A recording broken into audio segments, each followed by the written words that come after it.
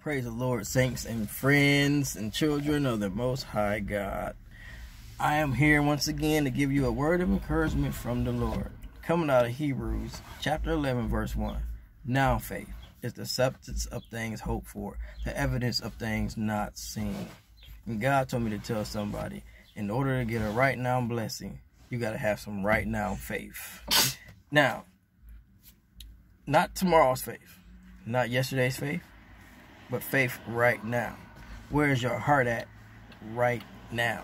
Where's your trust at right now? Where's your believing at right now?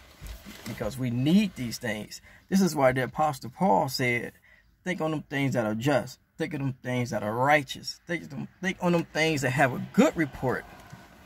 Because he was trying to stir up your faith, trying to think you to keep your mind right and focused on the one that can heal, that can deliver, that can set free. And that is Jesus Christ. So he's saying you need some now faith, some right now action. Take action, believe it and receive it. Faith. It is the substance of things hoped for. Oh, something just came back to my mind. The woman with the issue of blood, how she had that right now faith.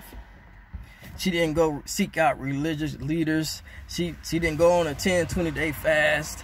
She just said to herself, if I could just touch the hem of his garment, if I could just get in his presence, I will be made whole. Or like the brothers in the fiery furnace, the same thing. They had that right now faith. They didn't have time to do anything else. They needed their blessing. They needed their breakthrough right there. So what did they do?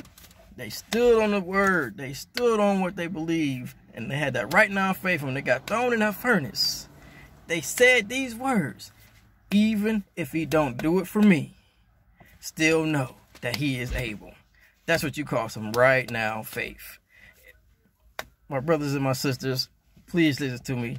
The Lord is trying to tell somebody to get their heart and mind and soul right. Focus on God and get your faith up.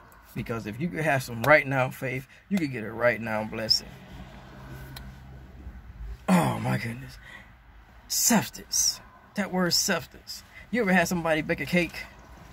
You ever had somebody bake a cake and they tell you 2 eggs here and or 2 spoons of salt, and then they say this is the main ingredients. That's substance. That main ingredients is Jesus Christ. It's the finished works of Christ.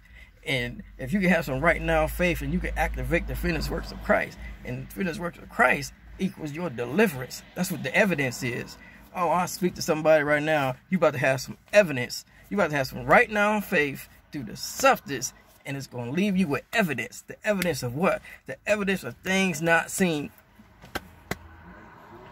Your evidence is going to be a new car. Your evidence is going to be a new house. Your evidence is going to be a big bank account. Your evidence is going to be a business. You know what? Let me put it to you this way. Your evidence is going to be when you grab that bottle and you no longer have the taste for that alcohol. Your evidence is going to be when you pick up that cigarette and you no longer have the taste for that cigarette. Your evidence is going to be when you wake up in the morning and you take your blood pressure and it is no longer high because you are now entered into the peace of God.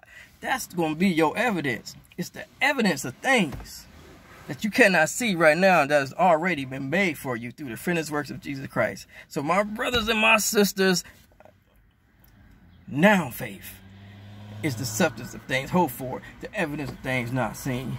You get you some right now faith, and you will get you a right now blessing. God bless you. God bless you.